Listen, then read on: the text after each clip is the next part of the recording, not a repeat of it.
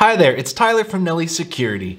Today we are going to look at some smart events on our Uniview motorized lens security cameras.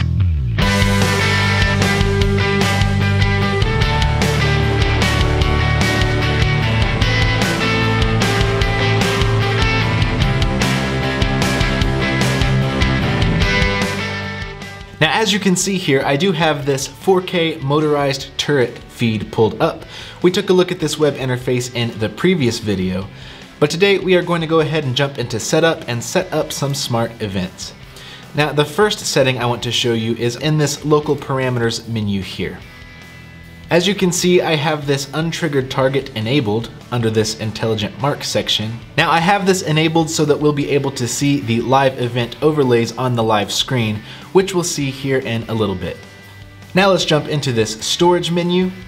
And again, we took a look at this section in the last video, but I just wanted to remind you that we are using the onboard memory card for this section of the video. Later on, we will connect this to our NVR and use that hard drive, but for now, the only thing that we're using is this memory card. If you haven't already, go ahead and format this card and make sure that the check mark next to enable is checked. Now, one more setting I want us to check before we move forward is our snapshot settings. Now, we can find this under video and audio and snapshot. Just make sure that your snapshot is turned on. With that, let's go ahead and jump into our events tab. In the events menu, we will find the simplest triggers that we can set up for recording. This includes simple motion detection, a tampering alarm, and if you have one of these turrets, which do come with onboard microphones, we also have audio detection. Now we can set up standard pixel-based motion detection here, either as an area or as this typical grid that you're probably more used to. We can click and drag over the grid to either select or deselect parts of the image. Or under area, we can simply draw boxes to drag around the screen. Now, as you can see, I've set up these two areas. Area 1 focusing here only on our parking lot, and Area 2 is drawn around this road. Now, as I highlight each area, this little graph appears that shows us exactly how much movement is happening within that area. You can see that there's really nothing happening in Area 1, but if I click on Area 2, as the cars drive by, we do see these little lines start to populate across the graph.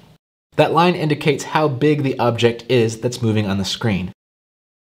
So I can go ahead and change this object size from small to large, and as I do, you'll see that horizontal line move upwards across the screen.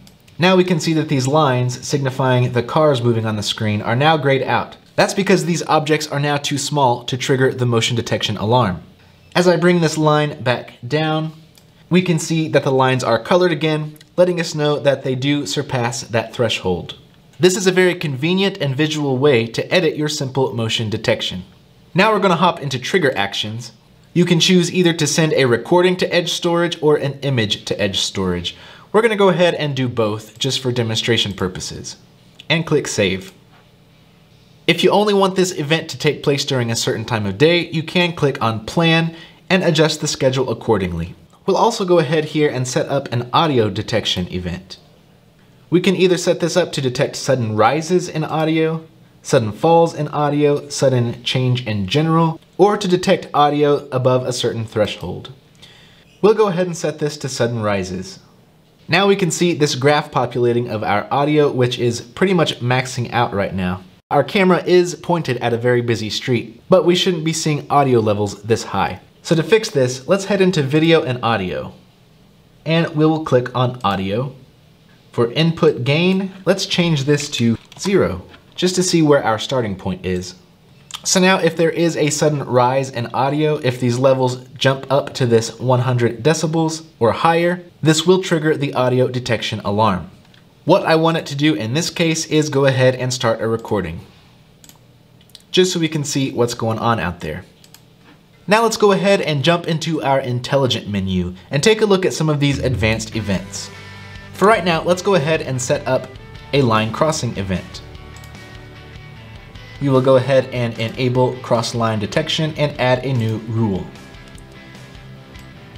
Let's see, I could put this just right here in the middle, But again, we are on this busy street. Every single car that drives by is going to trigger that, like that car just did. We can see as these cars come on the screen, they get this green box around them with this green line that follows behind them. And as soon as the car crosses the line, it turns red. So let's go ahead and shorten this line just a bit and pull it down. So this way, I'll still be able to track movement across that sidewalk, and of course, anybody who drives or walks in our parking lot, but I won't get a ton of false alarms from these cars driving by the road. Let's save that and head to the live view so we can see a bigger example of what's happening here. So here is my line crossing, and you can see it does extend just a little bit past this sidewalk. Now we still get the green boxes around the cars as they appear on the screen because the camera recognizes that something is moving. But you can see as the car passes that blue line, it doesn't actually cross the line, so the box remains green. If the cars were actually triggering this line detection event, that box again would turn red. I'll go ahead and leave this line crossing enabled for a couple of days just to see what kind of footage we get. And now I will go ahead and hand it off to Tyler of the future so that we can check out this playback menu. Thanks, past Tyler. Now let's go ahead and check this out.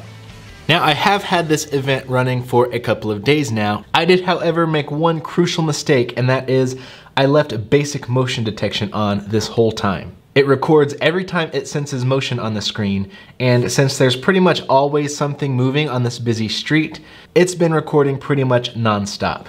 And since this is only a 32 gigabyte micro SD card, it's pretty much been overriding itself non-stop. So the earliest footage that we have is about 4:30 this morning. And unfortunately, from the web interface, there is no way to filter out these events. There's no way for us to search for which events were triggered by basic motion detection and which events were triggered by the line crossing. I discovered this mistake around 12 o'clock this afternoon, and as you can see, from here on out, anytime you see a recording, this is all triggered by our line detection. And we can see these events were mostly triggered by vehicles driving in our parking lot, like this UPS truck, our mail carrier, my buddy Umair heading out to lunch. This is a very simple and stripped down playback interface. You don't have nearly as many options as you would on an NVR, but for quick and simple recording directly to a micro SD card, this is a great solution. We also have this photo menu here, which, if you recall when we set up the basic motion detection event, we did set it up to both record and take a snapshot. So if we open up this hierarchy of photos and start clicking on these files, we can see all these snapshots taken from motion events. All right, past Tyler, back to you. All right, thanks, future Tyler. I'm sure that was very informative. Let's go ahead and keep moving and head back to this intelligent event section. Now you can see when I have line crossing enabled, I can enable pretty much any of these other smart events. However, I cannot enable face detection or people counting. That's because with either face detection or people counting, you can't have any other events set up at a time. So I will go ahead and disable this line crossing for now, and that opens up these two events for us. One important thing to note about face detection, if I go ahead and click on this gear icon and jump into the settings, we do have a minimum pupillary distance of 80 pixels. And I can click draw. I can make that number bigger, so make the minimum pupillary distance 500 pixels, but I cannot make that smaller. So for this 4K turret, we are limited to an 80 pixel pupillary distance. Now what this pupillary distance is, it's going to be the distance between two eyeballs. So essentially, you can see here we have four corners. The top left corner and the top right corner would be two pupils. Let me go ahead and run outside for just a moment so you can have an idea of what kind of size we're working with here. So from where I'm standing, you can see that my face is quite a bit smaller than this 80 pixel box. So from here, this camera is not going to be able to detect my face. Now, as I start walking towards the camera about right here, this looks like it would be about the right size. However, if someone is walking towards our camera, by the time they get to this point, they're only going to be on the screen for, yeah, that much more time. Whew. But as you may have guessed, these Uniview motorized models are actually prime candidates for facial detection security cameras. That's because we do have the ability to optically zoom in, giving us more flexibility when it comes to that 80 pixel pupillary distance. So let's head back to the live view and zoom our camera all the way in. Our pupillary distance is still 80 pixels, but the image is more zoomed in, and we do have a little bit more to work with here. I'm gonna go ahead and run back outside, and we can compare this with my eyeballs. All right, so now we are zoomed in. My face is clearly a lot bigger here, but my eyes still are not 80 pixels apart. And again, as I start walking toward the camera, right about here is what my pupillary distance needs to be. So yeah, this camera is not gonna work where we have it installed right now. So if you're planning to get a Uniview camera specifically for its face detection features, keep in mind that how well it's going to work for you is going to depend on how you install the camera. If you install the camera high up and far away from any face, it's probably not going to give you the results that you're looking for. Instead, you may consider installing your camera lower down, maybe even at eye level. Again, with these motorized lens cameras, you don't have to get it super close to your intended target because you can take advantage of that awesome zoom. So now, in order to set up and test out these facial detection features, we're gonna hop off of this 4K motorized turret and jump onto our 4 megapixel motorized bullet, which I currently have set up in our warehouse. As you can see, I have this 16 channel NVR set up behind me with 2 camera feeds pulled up. First, I have our 4K turret from the parking lot. I also have this 4 megapixel motorized bullet, which is set up in our warehouse. From this live view on the NVR, I can control the zoom through the PTZ controls. I can zoom all the way in,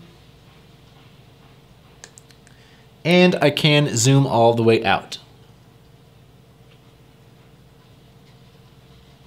There is a ton more to go over about these Uniview NVRs, but that's a video for another day. Let's go ahead and jump back into this face detection setup. To do this, I'm gonna head into the menu and VCA. I'm going to select D2, which is our motorized bullet, and make sure that Save VCA Images is enabled. Now I'm going to jump into face detection. We can either leave this set up for the whole screen or draw a specific area by clicking Specify Area. For trigger actions, we're going to enable recording on channel D2, and our face detection should be good to go. I'm gonna go ahead and jump into the warehouse, walk past this camera a couple of times, and see if we can trigger a couple of face detection events.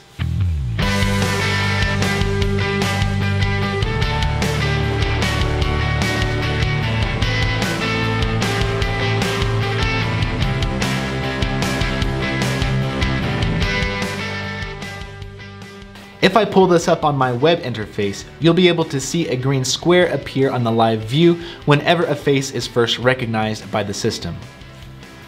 Now we're going to head to the menu and to VCA Search. Here we're going to be able to see what kind of snapshots we've been taking of all of these different faces. We'll click Face. We will select our camera, D2. We can set a start time and an end time if we need to, and click Search. Here it's going to pull up all the snapshots of the faces that we've captured using face detection. If we click on one of these, we can watch the video clip here.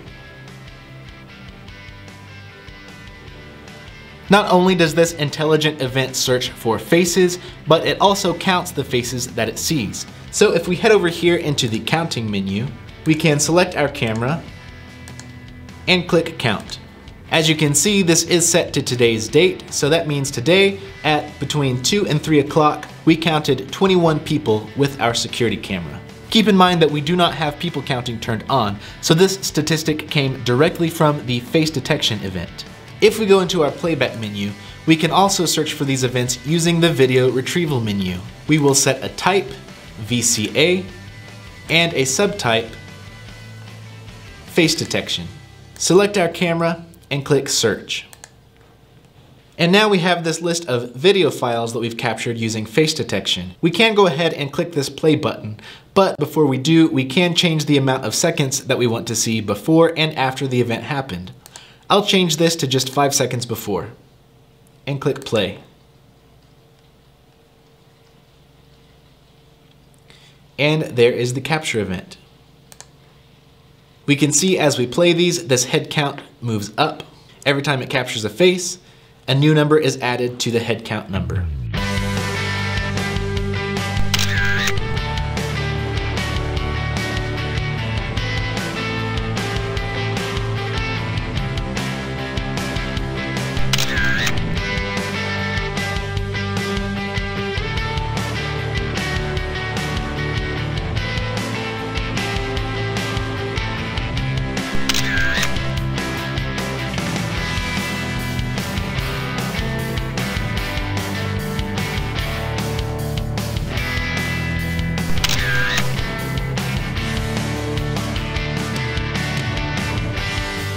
Well, that's it for this video and for this series focusing on the Uniview motorized lens security cameras.